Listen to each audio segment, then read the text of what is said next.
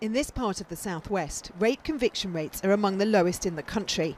And that's desperately troubling when the national picture shows that since 2015, the number of reported rapes has gone up, but the number of convictions, always woefully low, is now so minimal that last year fewer than 3% of alleged rapes ended in a conviction. We need to look at the suspect in much more detail than we have. It's led to detectives here opening up all their investigations to a team of academics, which found they were missing vital evidence of repeat offenders. They're now piloting a scheme which looks more closely at past patterns of behaviour, but not for the first time. How frustrating is it that essentially you tried this, austerity came along and you had to stop it, and now you're starting again? I think it's incredibly frustrating because, again, it feels on a personal level that we've taken a step back. But we need to look forward. 60% of those people that are named as suspects in our crimes are suspected of other serious offences, 25% of other sex offences.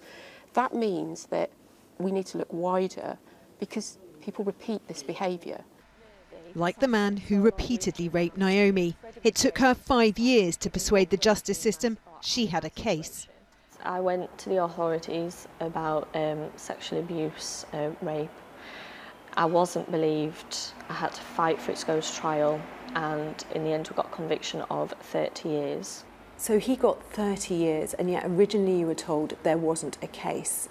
What did it mean to you not to be believed? It's devastating. And when it's the justice system that turn around and pretty much say that they're not believing you, it's the worst thing possible that can happen.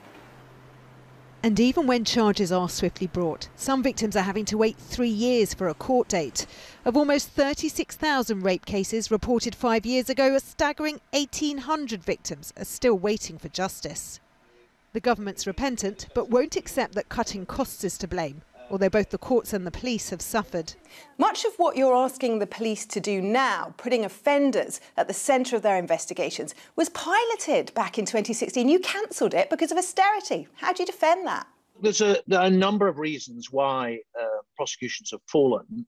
There's no silver bullet to this, but the fact that we might correct it in the future does nothing to negate the fact that too many people haven't had justice over the last few years, and we're very sorry about that. Back in Bristol, they're determined to shift from judging how credible a victim might be to focusing harder on the accused's behaviour. The government may have apologised, but unless it can deliver that change nationwide, there's little chance of justice being done. Rachel Youngin, News at 10.